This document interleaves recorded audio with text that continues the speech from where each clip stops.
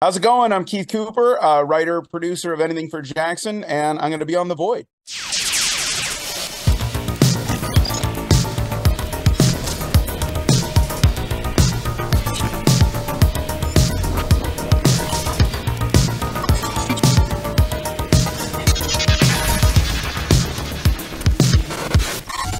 Hey guys, welcome to Beyond the Void Horror Podcast. My name is Alex, and today we have a very special guest. We have Keith Cooper, writer of Anything for Jackson, with us today to talk a little bit about his movie, his life, and hopefully maybe some of the future stuff. We'll see. But Keith, welcome. Thank you so much for taking your time out today to sit down with all of us. We really appreciate it. My pleasure. This is so cool. Thanks for having me on. As a screenwriter, most people don't care. It's usually the director, the actors. So hey, man, you're the one that created, yeah. It doesn't seem to matter. They just they want the pretty people. I get it. Well, I'm glad to have you, and I respect your craft, sir. So I appreciate that. Yeah, I actually, before we get into some of the Anything for Jackson stuff, because obviously I'm a big fan of the movie, obviously.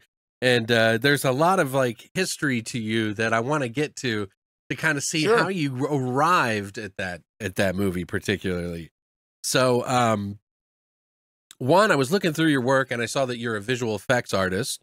So you actually started out with that, I'm assuming, and then kind of you worked on some pretty big names, just to throw some clout around here. He's got The Fountain, Superman, Silent Hill, Fantastic Four, Across the Universe, all very incredible visual effects films. So can you tell us a little bit about that?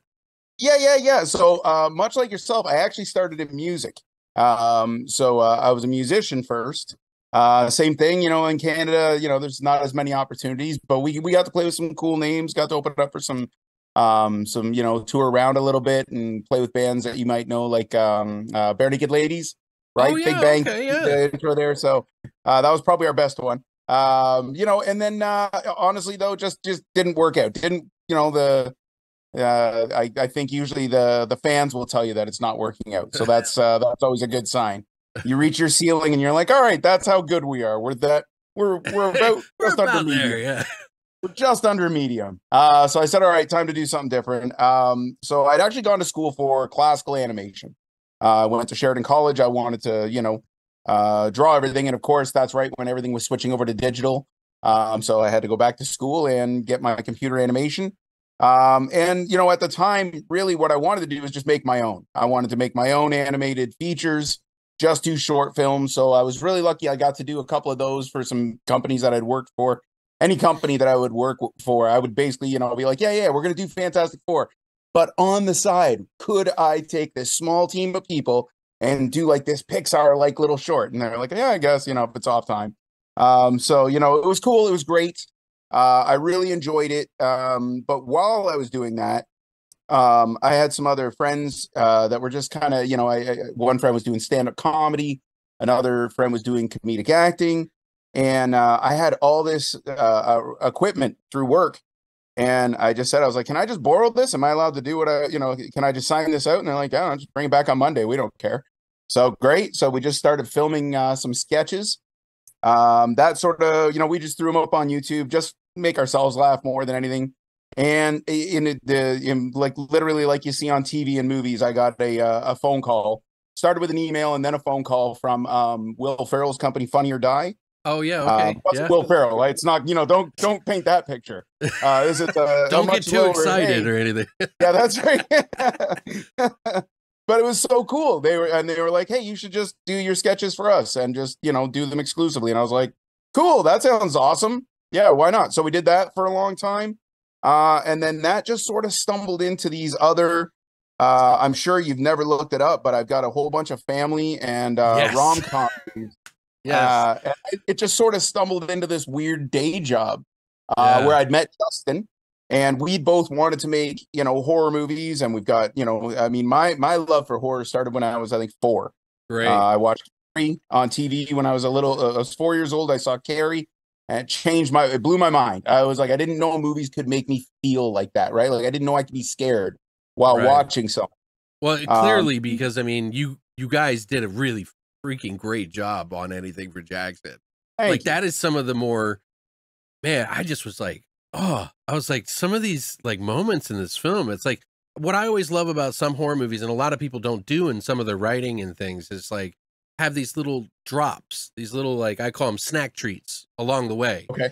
And you did great at that. Like that was like, it was Thank like boom, boom, boom, boom, boom, all the way to the end. And I was like, that's how I love movies like that. That's great. Yeah, I mean, okay, so wait, explain to me what a snack piece is then. Like, tell me what it's like. Like Is a this like a snack set treat. piece, like a It's snack like treat? Yeah. it's like, there's the in-between dialogue that kind of, moves you along. It's not that it's bad or anything, but there's these sort of showpieces or these really juicy snack treats, as I call them, Gotcha. to you want to chew into, that that your memory keeps, like you're like, Okay. oh, and that's what I think, for me, when I see a movie that does that very well across the whole movie, and it's so balanced, that's like a really good movie to me. There's Oh, some that's movies that awesome. some movies don't, and they're still able to achieve that, which is pretty cool too. But I like that. That's what I like. Yeah, no, I like that term. I hadn't thought about that. I've heard it feels similar to like Quentin Tarantino's rule of five, right? Like Sure. you get five cool things in a movie, and if you do more, it's too much, and so I maybe it's similar to that. Yeah. But that's cool. I never heard that term before, but I like it. I like it. Make sure you get it on a t-shirt and patent it and You know all what it that. is? It's me just running of the mouth when I do my podcast. But yeah, so you got into writing, and Yeah. you met Justin through the family and the Christmas movies, which, I was like, I made jokes, and I don't know if you've heard them or not, probably not, but I was like, is this what happens when you're forced to do too many family and Christmas movies? You come out with something like Anything for Jackson, and then people are appalled and laughing at the same time. It's funny. I mean, if we ever, if we get around to doing a rom-com horror, then you'll see all of our like stuff that we've wanted to, Right. that's built up inside. But I wish that were the case. The reality is, Anything for Jackson is really where we wanted to be at the beginning. Yeah. Right. Like, Okay. it's just in Canada, there's just no opportunities. Really? So Not we like had it to do used to that be. many movies. No, yeah, it's not like it was, right? But even then, it was always that, there aren't that many like Toronto offices, even, and agents and things. It's just it's got its own system up here. I have no problem saying I'm not a fan of it. I don't think it's a good system that we have up here. It's very much just, friends of friends getting money. And anyway, that's a whole other podcast. But the point is, Justin and I just really wanted to work in film. We kept trying to get our movies off the ground. You get that carrot dangled in front of you. Yeah. Just do this one for us. Just do this one. But the downside to doing well at these family and rom-com ones is we just kept getting more orders. Sure. Like Justin, I think the one year our record, I think we did 8. I think I'd written Wow. 8 movies, and I think Justin had directed 8 movies in 1 year. Just in this world, which was, I was very grateful Sure. that people seem to like them, but it's not what I wanted to do. So really, I still say Anything for Jackson was Justin and I's first movie, because that was the first one where we produced it. Okay. Shot it in my house. I think we shot a section in Justin's house. So it really is, Great house, by the way. I love it. $1,000. So that's the balcony up there? No, right here. This is the theater that we're in right now. Oh, so okay. You know what I'm talking about, though, like where you overlook yes. from the second floor. So, yes, that's just outside here. Okay. So yeah, that was just because our budget was so small for the movie.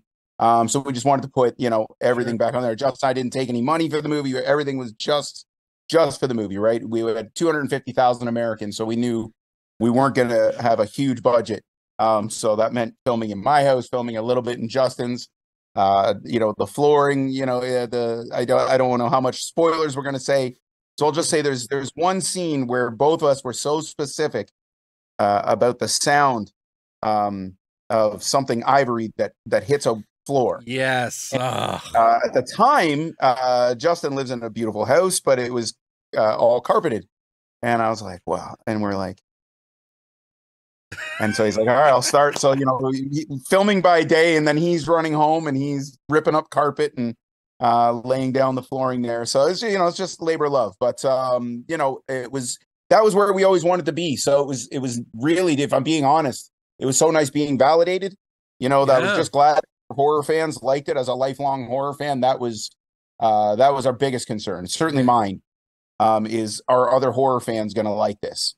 So it was great. And then that sort of set us on a great path. We got representation and everything now. So yeah, if we get to the future stuff, I can talk more about that. But yeah, it was a very interesting ride to get here for sure. That's great. Yeah. And I remember it came out late that year. So it was like, Yeah. because I'm one of those people that like, I do my top 20, regardless of how many people see it or not. I'm like very strict. I'm like, I gotta wait. And that one came in, and I was like, yes. I was like, that's yeah, I appreciate that. I saw so many of my favorites. I think Fangoria had already done theirs. And I was like, what do you guys like? Give me a chance at least. Like, even if I'm not going to make it, yeah, we'll put it out at the end of January, Right? Come on. Yeah, exactly. Nobody needs this. Nobody's waiting for this in the November issue.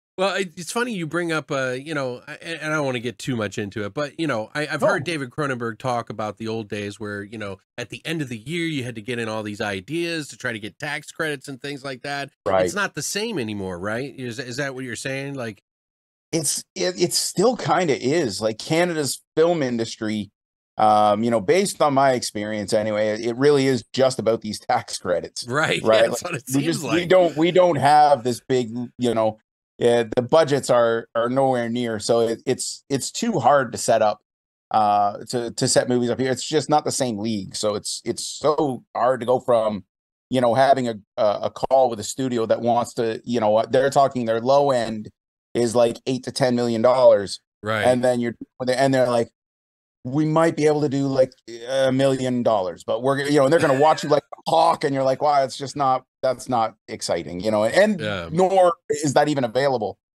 because I'm not part of that club, and I've never tried to be. Well, that's good. I'm glad I've got quite a few people I've talked to up there. There's another movie, believe it was up there, of Making Monsters. Have you heard of that one? Oh, I haven't, but oh wait, no, I think I did. It's a really weird mix of a movie. Like the tonal of it was like funny and also very serious. Kind of similar tones. This super, super crazy question is, like, there a wrestler who plays like a big Frankenstein guy in it? That might be a different movie. It's been a while since I've seen it, but I don't think so. Right. It's got ghosts and like a killer in it, and there's a. Oh, okay. This might. No, I'm gonna go check it out though. You should definitely check it out. But yeah, they kind of mentioned some of the same stuff that you're saying. So. Yeah, we've got, there's a lot of there's incredible filmmakers up here, but who knows if anyone's ever going to hear from them, right? Like, I hope so. I hope so too. I'm always just trying to tell them, like, no, don't try there. Go to America. Give that a shot. It's based on your product. I'm like, go try. So now, did you guys? Because obviously, Shudder picked you up to do an original. Did you, shop it around at the festivals and stuff like that beforehand? And it was like, or did they? How did that work? Yeah, it actually, I know it definitely appears that way, right? Like that's how I thought it too, because it says Shudder original and everything. So, basically what had happened is we were, I think we had about 3 or 4 days left of filming. So we kind of had, I'd put together a couple scenes with my background in visual effects. We wanted to know that our snowblower scene was going to work really well. My favorite. So, that's an advantage on set, is Justin and I could set it up, plan it all out. And then I just took the drives right there, ran upstairs, threw them into the computer, and like, okay, yeah, here it is. This is, it's rough, but this is what it looks like, and it's going to work, so you can at least, we knew it would work that day. So those were kind of the advantage. So we were sending those kinds of things to Vortex, who is the studio that funded the movie. I can remind me, and I'll replay that for you. Okay. But basically, so they were kind of showing it, as far as I understand, while we were filming, just kind of show to see if they could get some interest. And Shudder had said, hey, let us just buy it outright. You know what I mean? Nice. We want it, so let us just have it. So as far as I know, that was the deal that they struck. and that's why it is a Shudder original. I So gotta admit, like they've really and like I'm not associated with them at all, by the way, but they've really done a good job of finding some really good indie like kind of some really films. great ones. Some of Yeah, my favorite absolutely. movies that I've seen in the past 10 Yeah, years, even like it's just like I'm like, you guys are really nailing. Like, who is picking these movies? And somebody's doing seriously. something right. Yeah, I don't know who's doing it now. I know I knew one of the guys there, Colin Geddes, who ran a big festival. Hmm. He's got a great eye for Yeah, that, and he's always had that knack. So I assume if it's not him, it's somebody equally as impressive. you never see But that yeah, though. you're You right. never see it. No, you don't. It's always just the same recycled ones getting shipped around, right, place to The place. I can't safe stand it, but ones. Yeah, right, exactly. yeah. But I know I wouldn't have seen Terrified is probably one of my favorite horrors that I've I seen in just the had an last. interview with the director actually. Are you kidding? Oh my Damien, God, dude, it was dude, like put me in touch. a I want to cream talk to him. dream. He- Loved, He's loved so that movie. humble, so That's just awesome. nice guy. But yeah, that's one of my I favorite love hearing films that. too. Yeah, Actually, great movie. it's funny. I actually for the podcast we did anything for Jackson and Terrified as our for Halloween. Oh, really? Yeah, You did it? Oh, that's because I awesome. said those are two of my favorite films in the last 5-10 years. So Oh, that's like so cool. And yeah, I never would have saw what was the other one? Here, Tigers Are Not Afraid. Right? yes. They Issa Lopez's. That's got to be one of my favorite horrors that I've seen. I've been trying so hard, dude, ever since I got representation. They're like, well, who would you like? I'm like, contact Issa Lopez, please, right now. I'm like, Issa, and now she's on True Detective, and I'm like, it's slipping away, guys. Come on, make this meeting happen. Um, Yeah, that one has a but little bit of a City of God mixed with like the supernatural kind of thing going on. exactly. Yeah, yeah, just absolutely. And her writing is just well. So all this is just a big plug for True Detective. I'm really looking forward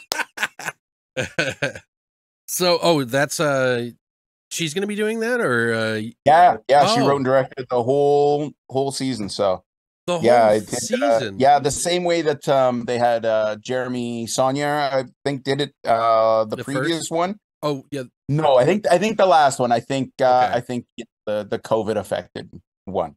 That's just what okay. I call, when I say Fargo, I'm like, yeah, the COVID affected Fargo scene. Well, I want to ask you also because you mentioned you met Justin through this whole process of writing Yeah. and everything like that. How did you guys meet? Like, was it like friends at first sight? Like, did you guys like how did it work? Yeah, it was actually a friend of a friend.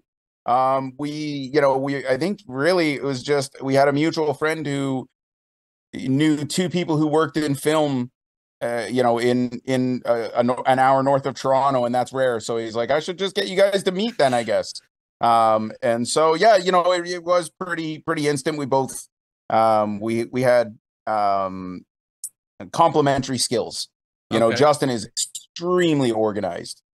He shot lists everything, he organizes it and everything. I just know the movie. I'm like, I've got it in my head. I know exactly how it goes. So I'm like, it works that way, right? It's good because I'll do I do all the writing, and then but Justin is, obviously he's a very good director. So his job is he's the king of poking holes. So as a writer, you should hate it. It doesn't bother me anymore. At the beginning, I hated it because you think you're Teflon and you don't have any mistakes, but you're like, Right. yeah, maybe that's a hole, fine, whatever. But yeah, so he's very good at those things. So it just worked out really well because I was at the time I was also directing when I was at Funny or Die. But Justin had already been directing here, and I've always had a rule. I'm like, I don't really care, just be better than me at it. So and Justin was very good, better than me certainly at the time. So I was happy to just take on the writing and producing side, and we just kind of went at it from there. Honestly, it just after that we met another producer, and the three of us just got tons of work in that family and rom-com space. So we said, Nice. sure, this is better than sitting in a cubicle. Now, did you guys give each other input on anything ever? Like, Oh, for sure. during, like, were you on set, obviously, or Yeah. Okay, So for a lot of the movies, that's how Justin and I do it. Some of the later the rom-com stuff, it's a bit more factory. sure, So assembly. there's nothing wrong with it. It's a can of Coke. Hey, If they man, don't I've written never could. songs that I haven't told anybody about that are in other That's stuff. that's there you go, right? It's a great thing to be paid to learn how to do your craft. Yeah, 100%. So it's and those kinds of movies teach, family movies taught me, well, you better get a great strong opening because you only got 5 minutes with kids. So if you don't nail it in those first 5 minutes, so I never have an unexciting opening. We only shot Jackson in 15 days, so we definitely wouldn't have been prepared. If we didn't have the experience of all those movies That's beforehand insane. to make. Yeah, Wow. it was really tight. Like I said, 250,000 American and 15 days. Luckily, it was all just a melting pot. Everybody who was involved was so good. And you had obviously Julian and Sheila, and everybody just came. There was not one flubbed line the entire movie. Not one person needed a second take. Man, Justin, they're just incredible, right? Like just getting people of that caliber. I was beyond gonna say, because so, like they really seemed like they were really it was just like destined for this role, because so good. Yeah, that's some of my favorite Julian Riching stuff, and Sheila was just like she stepped up like even just like I was just like, wow, these two are really good together. So yeah, the thing that surprised me, I mean, and Yannick Besson as well, he came in as a favor, dude's Murdoch Mysteries, like the guy couldn't have been nicer, and that was the other thing too. The one thing I will say, and I've worked on a lot of sets, in Canada, you don't see much ego, right. Especially people at their caliber and stuff, you expect a certain, they might just not want to tell you. But Yannick could just he'd finish his shots and just hang out and just watch, just shoot the shit. Sheila just lay down, just relax, while we're filming, and she's like, "Oh, if I'm in the way, just tell." It was very chill. It was very cool. That's awesome. Sorry, I don't remember what your original question was. I've gone on a crazy. Just pretty much just how you and Justin met, but this is all fine. I like it to work flow. on set. Yeah. Right. So usually it's that. Look, I certainly wouldn't try to step on Justin's toes. But it's just good. It's just a second pair of eyes. We work well together. When we're on set, it's kind of, we just, we'll do it. He'll be like, "You got any notes?" If I don't have any ideas, no problem, move on. But the same thing. So we work really well together. I would assume that there wasn't that many rewrites because, 15 days though, but who knows? Not too many. No, we had to. So the whole movie happened so fast. We'd actually gone in for a pitch on a different movie, another movie that we were shopping around at the time, and they just weren't looking for. They were looking for something more supernatural, and I was like, "Oh my god, of course, yeah, we got them at home. I'm sorry, we should have brought those with us."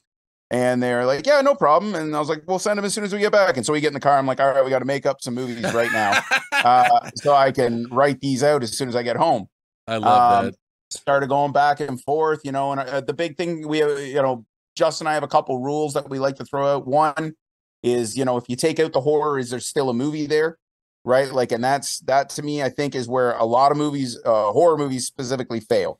Yeah. Is that they focus too much. Now, some movies are based on a gimmick, and that's not a bad thing either. Sure. But I hope it's an hour and a half. That's all I'm going to say. And the other one is, if I've seen it, what else can we do? Right. So that was sort of the things we were trying in the car on the way home, and we got to exorcism and what I've seen that. Well, wait, I haven't seen somebody try to put a ghost into a body. You know what I mean? I haven't seen a reverse exorcism. I was like, that could be cool. And so we kept talking and kept on. And then eventually I'm like, okay, so the movie opens literally with a locked camera. We see them have their thing. And I pitched the opening scene, and Justin's like, "Yes, I get it now. I understand that tone. Let's go." And so it's just that easy. And so I went home. I think I'd sent the synopsis off to them at the time. And then they put us in touch with somebody else who was going to have a meeting with us. So we had a couple weeks. So I think I wrote the first draft in probably a week and a half or 2 weeks. Not bad. And then I've had to do a lot faster than that. But some of the best songs I've written have been in the final hours. Like, "Hey, we got to get this to the record label or whatever." It's like, boom, we got to get it up. Exactly. And then it's like our two favorite songs. We're like, what the hell? We didn't even try that hard. We just that was just what we had in the day. Yeah, it's you overthink it sometimes. Yeah, that's true. That's true. Now myself with Scream, but I do. I would have, obviously would have loved a little bit more time. But there really weren't very many rewrites. Justin, we go back and forth a lot. So I can't remember. Obviously, there's probably a little back and forth here and there, changing things up. But then we'd had a meeting with Vortex. Funny enough, they actually wanted us to do some Christmas movies with them. And so we came in and we said, well, we have this one. Anything for Jackson? It's kind of ready to go. We gave him the quick pitch. Luckily, I think, Justin had known another great Canadian filmmaker who had just worked with Sheila. And so we were like, hey, Sheila, are you at all interested in reading this? We'd love to work with the, this is who I wrote it for. I wrote it with Sheila in mind. And I wrote it with Julian in mind. I knew those two were the parts that those are just the actors that I was imagining. So very grateful that we got them, but we sent it to Sheila. And she was so sweet. She was like, yeah, it's perfect timing. I'm getting on an airplane. And she got off the airplane. She's like, I'm in. She's like, absolutely. She's like, let's make this. And so we're like, all right, wicked. So that's cool. We got, Sheila McCarthy. That'll help us. And it certainly did. We went into Vortex. I pitched the idea real quick. Justin and I went back and forth. And then 5 minutes in, they were just like, yeah, that's great. Let's do it. They had an opening. They're like, if you can go in 5 weeks, if you guys are, 5 weeks of pre-production. And so we're like, yeah, all right, great. So that was it. And then, 5 weeks later, we started filming. So in the basement scenes, is that that's one of your basements, right? Like, where in Ian's basement is actually Justin's basement. So that's we have to get into spoilers, by the way, because this is just... yeah. So you will see a basement of someone named Ian, and you will see a scene where Henry and Audrey wake up. Their bedroom is also Justin's. I don't know if that's his bedroom or a bedroom in his house. Got it. Okay. And the rest we filmed here, and we built one location. So Jackson's bedroom was a set that we built. Okay. So now I want to ask you is working with Julian Richings and Sheila, like, was there any crazy moments on set or anything funny that stood out that you might want to share with everybody? Or something unique? I mean, it's so chaotic. And, and honestly, just having to get everything done in those 15 days. The person that surprised me the most is Josh, who plays Ian. Yes. That guy he's fucking hilarious, man. Fantastic. Honestly, he's one of the funniest people. Yeah. So that was a nice surprise. So he'd make everybody laugh all the time. I'm trying to think of any of the crazier. Troy, obviously, right? You have Troy James, the contortionist. Yes. Yeah, that's right. So, it's funny. We didn't have nothing chaotic, like nothing really went crazy wrong.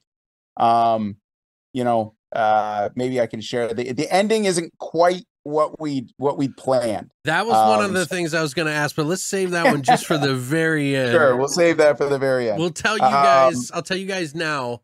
We're going to get into some spoilers now because I can already feel it. It's right. That time. So if you haven't seen the movie, perfect. Shame on you. Go get Shudder and watch it. Or buy the Blu-ray.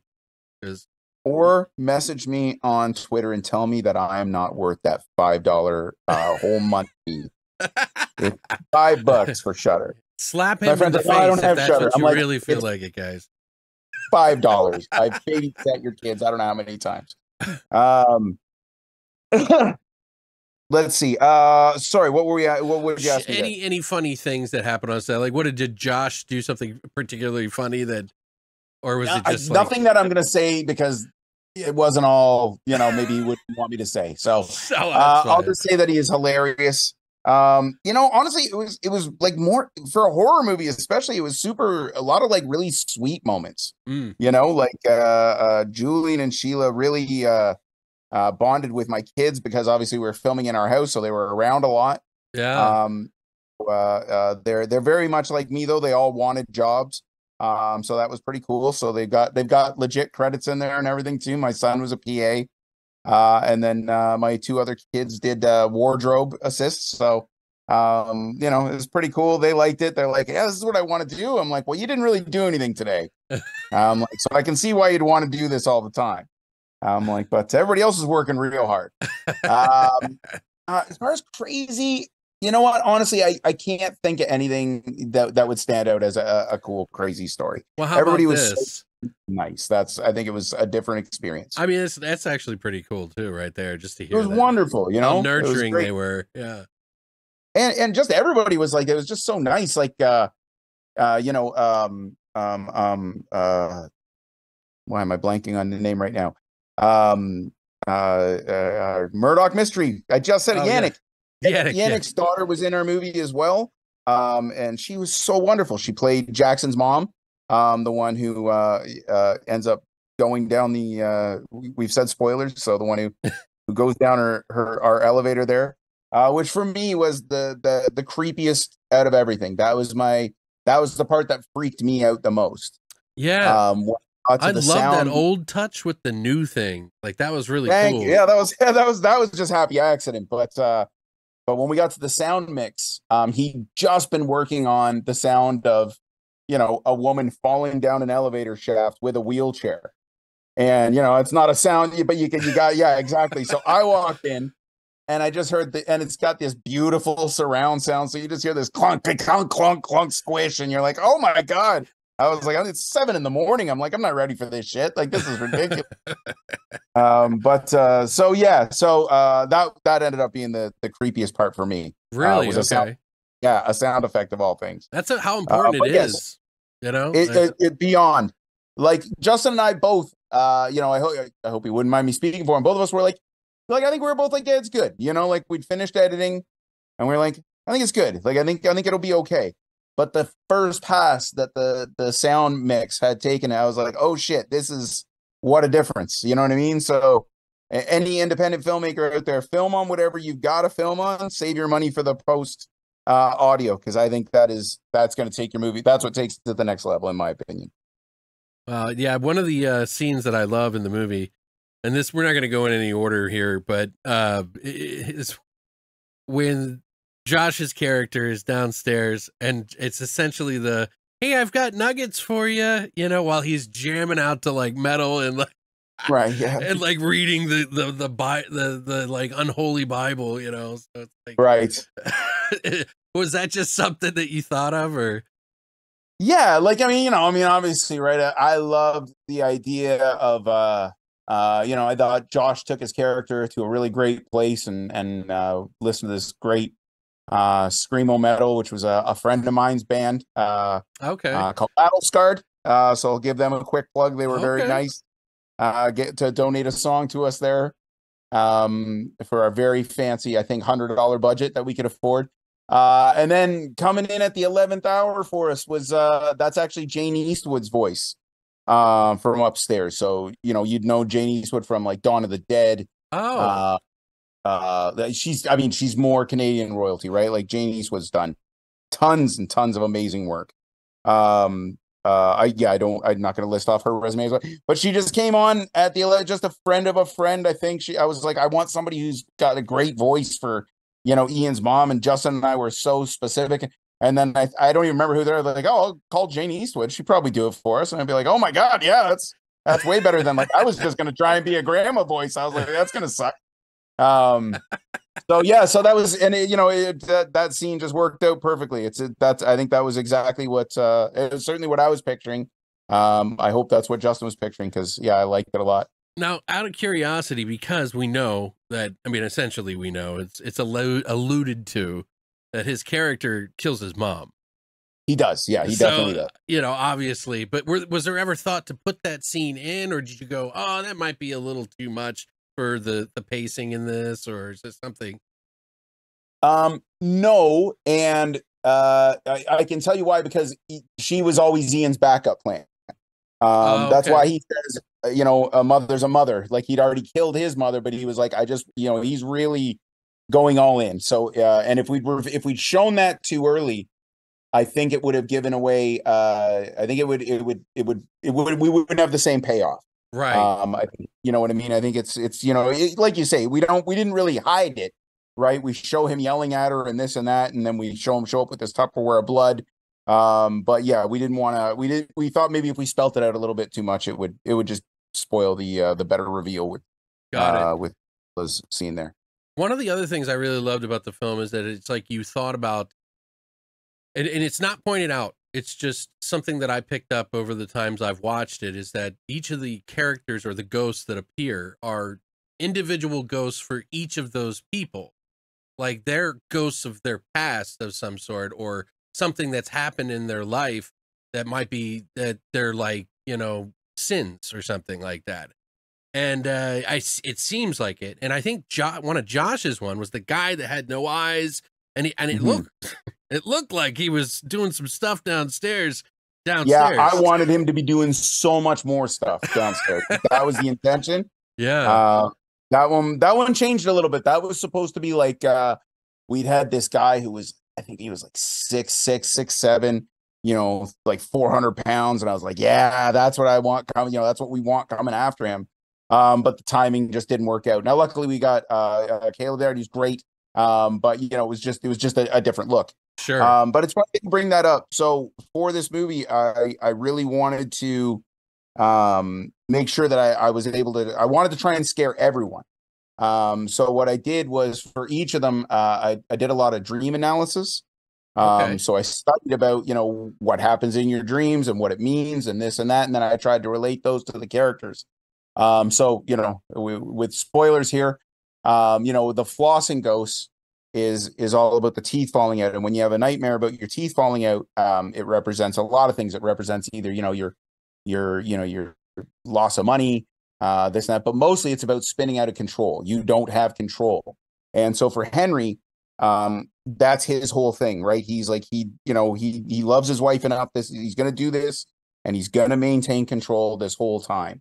And for Audrey, she likes to keep her world small, right? She just wants her grandson back. She she can accept it. She just wants this little thing. So when the giant ghost is coming at her, it's the exact opposite. It's making her uncomfortable. It's about taking her out of that safe space that she's built for herself. Obviously, the haunting memory of her daughter coming back is literally the haunting memory of her daughter coming back.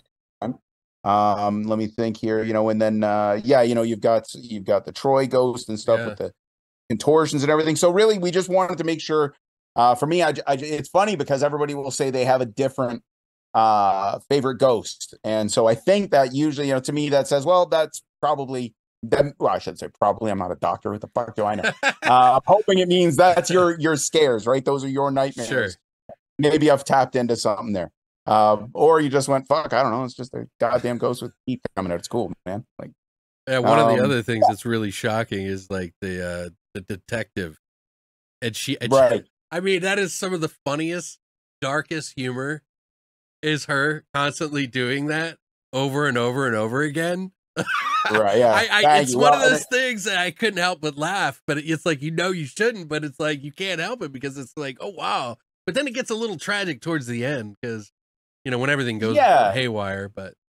Yeah. I mean, that's kind of the idea though, right? Like first is shocking. Then you're like, oh shit, how long would that take you to get used to that? You know what I mean? Like, and you're like, geez, I don't know. And then how long would it take for you to realize this person's in purgatory and be like, oh man, that's actually sad. Like, it's not scary. It's like, oh, Jesus, this poor person had nothing to do with this. And now, and I mean, part of that too, honestly, I think it's because Lynette is so good. Her facial expressions, and I mean, just her acting in general, but like when she's doing it, you're right there with her the whole time. Right. So I think that for me anyway, because we tried some other things and it just wasn't working, but for whatever reason, you just get that magical actor that can pull that off, and you're like, yeah, now it works. So it was crazy. So it was intentionally dark humor though, obviously. And I mean, do you think you get that from like some of the Funny or Die days mixed in with just your love of horror, or do you just love comedy horror? No, I mean, the one thing we definitely weren't trying to do is make a comedy horror. Sure. I add levity to everything.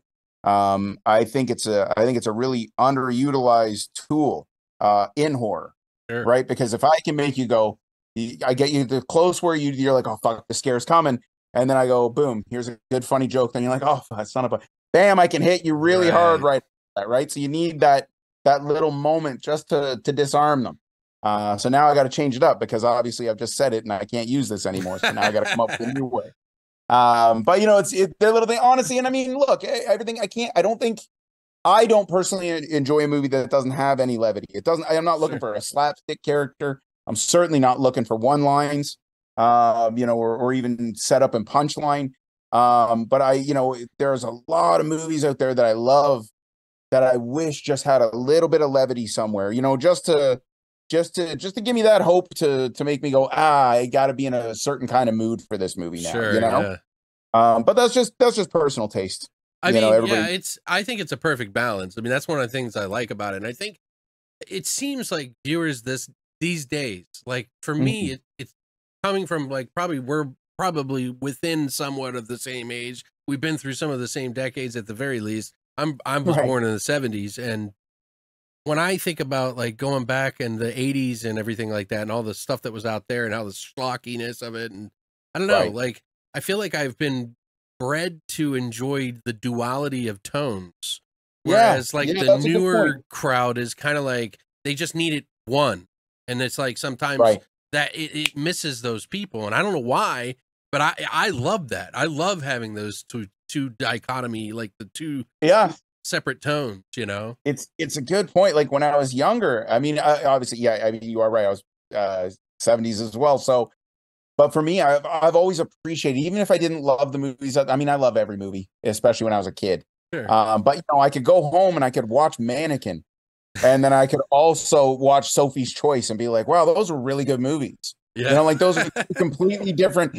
Like, but the thing I love is like, when else in history is that ever going to happen? It's never going to happen again. Yeah. You're never going to be able to go in and say, listen, I got this idea. This guy's name's Jack Burton. He's got this buddy, you know, and they're going to go through Chinatown, and there's going to be these fucking crazy guys on storms. And there's this guy, David Lopan, and he's going to do all this crazy. And then we go under, and then there's all this puppetry work, and you're going to be like, what? And somebody greenlit that, you know? Yeah. And I love it. I love that. It's one of my favorite movies, and I'm so glad it did. And I'm upset that we don't get more variety now, you know? It seems like So you're people are right. afraid, you know, they're afraid to like push through sometimes, you know. I Maybe that's I production get the fault, other but side financially, right? Like, because like you know, it's like that's a big swing. You know, I think cocaine helped a lot of those decisions. and that's So why you know, Maximum Overdrive is a really good movie. that's right. I won't go as far as to say I think it's a good movie, but I will say I watch the opening at least once a year. Yeah, oh, I love that, yeah. So yeah, at least the first 15 minutes that movie has me every time. And I loved it as a kid. Loved it. Yeah, it's one of those movies that it's like I'm starting to realize that now. It's like the things that I liked when I was younger aren't always the greatest quality, but it's still good to me in entertainment value. So And you know that I heard it put this way, and it kind of changed my own personal way of thinking. It's like, well, was the movie entertaining? right. It doesn't have to be good, right? Like, I mean, I tell this to everybody. I don't know if you've ever seen. I don't even want to call it that, but I've never seen the movie Whiplash. Okay. I know I'm gonna love it. I know it's gonna be great. I just keep trying to I'm trying to get myself in that perfect headspace to be like, yeah, this is gonna be the night. So I haven't watched Whiplash, but I have seen, you know, I watch Weird Science at least 4 times a year. Ah, I You love know, that one, so it's yeah. like because yeah, Or My or Science Project. yeah, right. Any of them, honestly, Yeah. any of the Night of the Creeps, I'll watch that at any chance. Return of the Living Dead, any of these movies, I'll watch over and over again. With just a list of great movies stockpiled on me now, because it's entertainment. I'm totally entertained when I'm watching those movies. So I don't think movies are good or bad. I just think it's entertaining or it wasn't entertaining. Fair enough. Well, I mean, I know you're on a time limit here, and I don't want to go over, but I did want to ask you, you know, Please, are you? I mean, obviously you love horror, so there's plans to do something more in the future. Whether you get the funding or not is probably the biggest question. But I did see that you are going to be working on a thriller that's going to be coming out here soon. And do you want to talk about that? Can you talk about it or? let me. Okay, so it's the one thing that I will tell you is since I don't ever really know the term. So since now that I work in the Hollywood system, we'll Right. call it that, right. I'm with WME now, so that opened up tons of doors. I got a great manager who's the same thing. He's known everybody for 30 years. So it's been wonderful, truly wonderful. So the difference is in Canada, we make these crazy small budget movies that move really fast. But the biggest difference there is just how much slower things go. So since Anything for Jackson, I've sold 2 original spec scripts, but they're just, who knows where they're at. I'm kind of, I hear back every now and then, and we're still attached. Justin and I are both on as producers on one. And then I've got another animated feature that is going through. I don't know how much I can talk about that one. Nice. An animated one. That's cool. That's an animated feature. Yeah. So that one's really cool. So yeah, I'm really excited about that one. It's going to be a lot of fun. That one I got to you get to actively write a lot more comedy. Right. They're like, this has to be funny. And I'm like, yeah, great. Thanks. This is awesome. Funny and scary. So let's do both. But little kid scary, so okay, don't expect a snowblower scene. One of my, we should have mentioned that, huh? And then I've got I got a movie that I'm doing. Boy, I don't even know what I can say. I'll say I have like 4 other movies that are all coming out, but because they're not like either announced or some studios just don't announce their movies, right? Like they don't care about that side of business. So me as a lowly writer, I just go, okay, well, I'll wait until it's coming out on the weekend, and then I'll say, hey guys, I didn't know, but it's coming out, Did you need me to come on set to help? Yeah, that's right. Yeah, that's some of them I do. So, I mean, the ones that Justin and I are doing together, we tend to, it's good. People recognize we got a good formula, so there's no reason to change it up. That's great. So Justin we've got one that we did together that we're going to both be on set for either, I'm guessing it won't happen this year now, early next year. Okay. Justin has another one that I could possibly come on set for that one for him. And then we have 2 other ones. I wish we'd done this. It was like one more week, buddy, and I could have spilled some cool stuff for you. Well, you'll have to tag me or tell really me, cool and then I'll share it. So there you go. We can do that. We can do that. And you guys need to follow Keith, by the way, on Twitter or wherever you'd like. Actually, that's pretty much it. Honestly, I'm not a big social media guy. I can't handle it. It's I'll sit there all day if I do.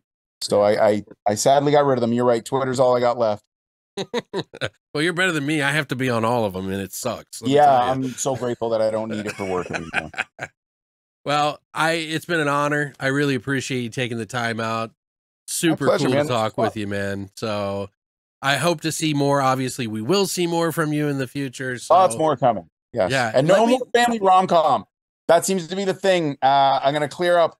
I'll use you get to clear this up for us.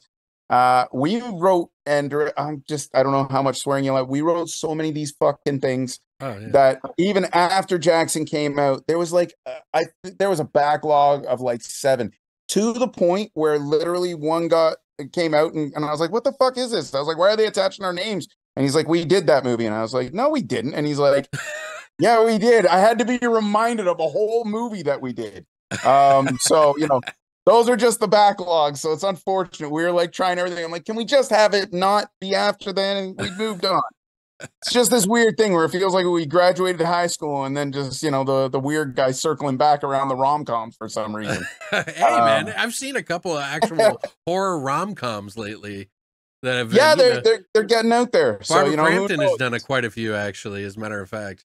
So, I mean, yeah, that's true. Actually, I follow her. She's got, such a huge fan, obviously. Yeah. So we've seen everything here. well, guys, please give Keith a follow. Please stay tuned and locked. Thank you so much again. I really appreciate and I look forward to your future stuff, man. So thanks, man. I really appreciate it. Thanks for having me on. And as soon as I got some stuff I can actually share, I'll hit you up. And you can just splice it in here. We'll wear something different. It'll be like a little fun edit for us. Good Lord. I'm too tired. All right, that's it for me. All right, brother. Have a good one, man. Thanks. All right, you too. Take care.